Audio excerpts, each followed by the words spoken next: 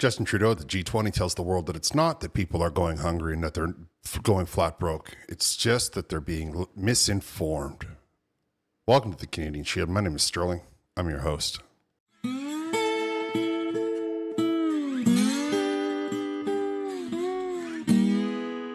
Justin Trudeau was at the G20, as you may be aware, and he sat down on stage with this outfit called Global Citizen Now, who have already given Justin Trudeau an award and had their nose so far up, they were probably, breathing for him. So don't expect any hard questions or don't expect any getting to the bottom of it or let's examine the facts. It was simply let's everybody sit around in a gigantic circle and stroke each other's backs. And Justin Trudeau, because he was in a room where he feels like nobody's going to be paying attention, he just lets go with all of his real way of thinking. And I am shocked. Even I am shocked at some of it. And now I know you look at me and you think that I'm always an optimist. But in this case, wow. He really should run these things by people before he says them out loud. Take this gem, for example. Being smart around fighting climate change is also a way of bringing in investment, of innovating, of creating growth in sustainable ways inside our economies.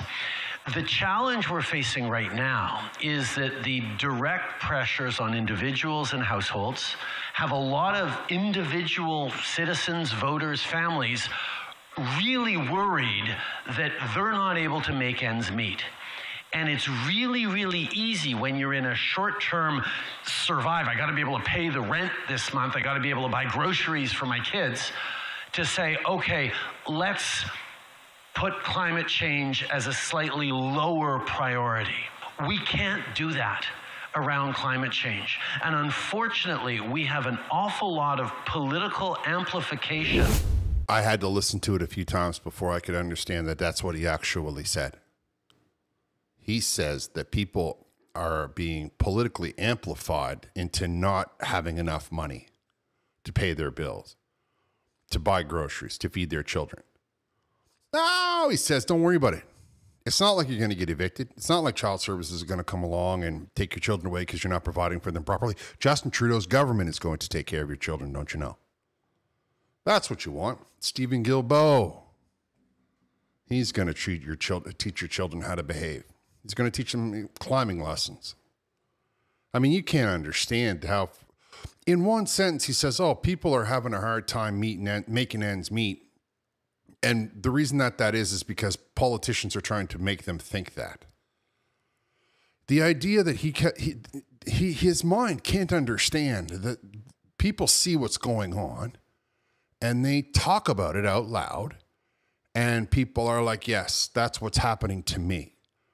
I mean, food prices are 35 to 40% higher than they were just 4 years ago in one of the largest food providing countries on earth.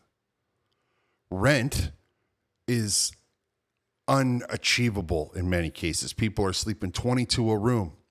And this guy goes on stage in a room full of fanatics and says, oh no, we got to convince them that they have to worry more about the environment than they do about a nice, safe place to sleep. Feeding their children, keeping their children happy and healthy, and just generally looking after themselves. We have to make sure that they understand that all the smog coming out of China, we have to counter here in Canada with our tiny little population rather than eat. I'm telling you, some of the things that he said didn't even make sense to the sentence he just said before it. Listen to this gem. They don't want to hear about, oh, if they just, pay a little more for an electric car, then that'll be protecting the environment. They can't pay a little more. They don't want to hear that they have to pay a little more to help the planet. They can't pay a little more. That's exactly right. They couldn't afford it if you wanted them to. And you want to blame them for that.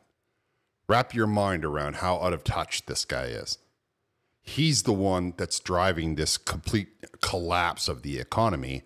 Now he wants to villainize the population because they can't afford to buy an electric car. And if they could afford to buy an electric car, they couldn't afford to plug it in. And if they could afford to plug it in, there would be no place to plug it in. Oh, he's talking about how you do better on the carbon tax if you just decide to ride your bicycle. What I love about that idea is, think of all the people that go to work in high heels. Well, he wants you to just fire it on your backpack, ride your bicycle 30 or 40 kilometers around town, put your kid in the baby seat on the back of the bike in December, and you can carry your work clothes and your makeup and your hair and everything because you got to wear a helmet, and then you can just change at work. Unbelievable, right? How it's never his fault, right? It's not that his plan is horrible and it didn't work out the way we wanted it to. No, it's that people want to believe that they can't afford to pay for it because when they look at their bank account, they see that they can't afford to pay for it. Don't worry, the hits keep coming from this guy who flies private jets all over the world and then tries to tell you that you should take a bicycle. Lies to scare people into saying, oh, no, we got to take care of our household budget and bottom line first, environment second. And that's one of the things they have to stop is having people believe that they need to cover their own needs first before taking care of the environment. This guy's lost his mind. I mean, he is completely out of touch. I'm not even sure out of touch is strong enough. You know, I love how these far left people are always telling you that they have all these solutions that they themselves are not taking part in. Justin Trudeau's socks probably could feed, they're probably a couple of $100. Never mind the shoes and the watch. Never mind all of that stuff. Oh, no, you have to do without, not him. No, not him. Just you. You have to do without, because that's what he wants. He wants a population of serfs who will be so preoccupied with trying to feed themselves that they won't see him scooping the top half of the country and putting it directly into his pocket. Are you kidding me? He wants you to believe that that when you can't afford your budget, when you look around in your paycheck and you see that you have to choose between picking food or paying the electricity bill. It's not a reality. It's a lie, he says. It's a lie. And you should just stop doing any of that and go live in a tent, because that way your carbon footprint is going to be smaller. It's where you're going to end up anyway, because Justin Trudeau doesn't think that you should be putting your rent and your food as a priority. Unbelievable. This is the leader of the country. It's like shades of Stalin out there. You know, I begin to understand what people mean when they say that the left is just like a religion. I mean, there's nothing but zealots in this room who don't care about the consequences of their actions. So he recommends that Canada does more. We're not doing enough, according to this particular zealot that is here. But can we count on Canada to raise the ambition? People are talking about high ambition. And going into the G20, how are you going to encourage the rest of your counterparts to step up? We all know climate change is a global problem. We all know that it hits the most vulnerable, whether it's in emerging economies, whether it's women, whether it's indigenous peoples, the most vulnerable around the world, who are least responsible for creating and contributing to climate change, are the ones that pay the heftiest price for it. To be able to leapfrog with technologies, with greener solutions that are affordable to them. Well, I see. So you want these emerging economies to have technology that is affordable to them, but you don't want your own people, your own Canadian people, to be living a life that they can afford. That is, wow. That makes no sense at all, if I'm honest with you. The hits just kept on coming. I had a hard time watching this entire presentation, by the way. I assure you that it made me a little bit queasy. Convincing citizens, convincing people in my democracies that they have to pay more in taxes, or they have to accept that some of their tax dollars are going to the most vulnerable in the world, they have to feel that it's something that is supporting them. Challenge we're facing, even as we're talking that, is people are worried about being able to pay their rent. People are worried about being able to buy their groceries. And Maslow's hierarchy of needs, dealing with your own concerns, are always top of mind. Wow. Just imagine that this is the leader of Canada, and he's trying to convince you that you shouldn't worry about paying your bills more than you should worry about the smog that China is producing. I mean, we already have the cleanest electricity in the world. We already have the cleanest petrochemicals in the world. Why does he think that we should be doing more? Why are the other countries not doing more? Why is he not in China telling them to stop putting smog into the air? Why is he not in India telling them to stop burning coal? And remember, when I say burning coal, I mean right there in the stove. There's no filters. They're just burning it to cook their dinner, to heat their house. Why is he not doing that? Well, I suppose he's probably not very welcome in India. Instead, he's trying to convince you that the hierarchy of needs is really what you're all about.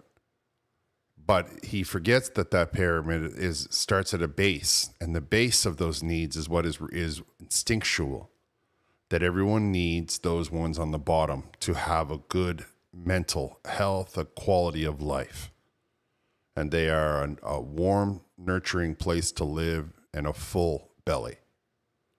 Those are right there. Without them, the rest of your life, the rest of your existence is thrown off track. He's not trying to convince you that he's doing it for you. He's trying to convince you that you should be doing it so that he can walk around and say Canada does it. It's just a gigantic ego feed for this guy, him and Stephen Guilbeault together. Because they're not looking for solutions that would happen so that we don't have to violate people's needs. He just says, I don't have to pay for it, so let's make everyone else do it.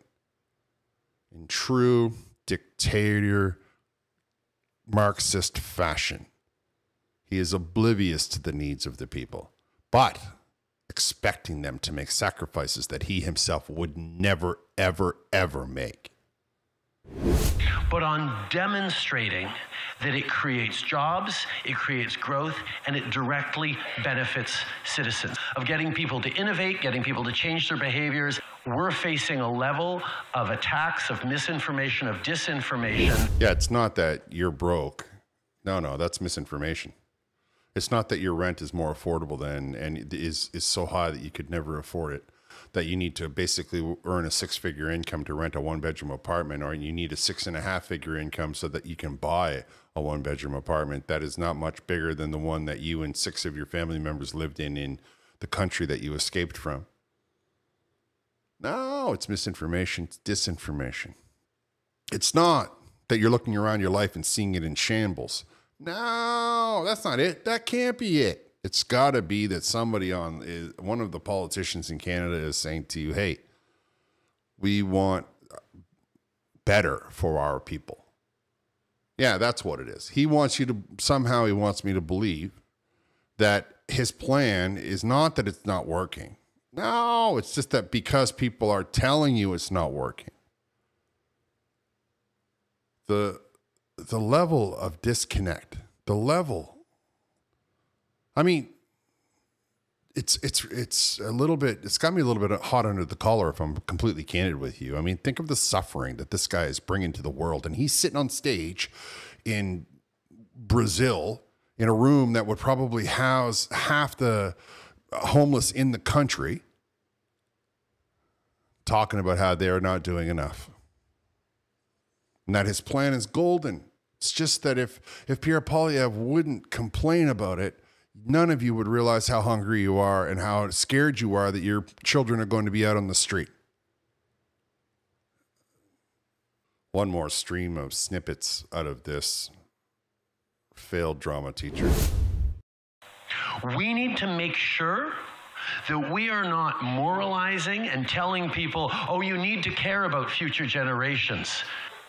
That approach of trying to make people feel bad because they're just trying to feed their families just trying to, get a good day's work in and cover the mortgage, that has actually worked against us. So in his mind, he thinks that because you've told people they have to make a sacrifice for the betterment of other regions or for future generations or whatever, that's what's backfired. It's not that people keep giving and giving and giving and nothing is happening in returning to them. No, it's not that. It can't be that. It can't be that they have given until they have nothing left to give. That can't be it. It's got to be that because you said it out loud, well, that's backfiring on you.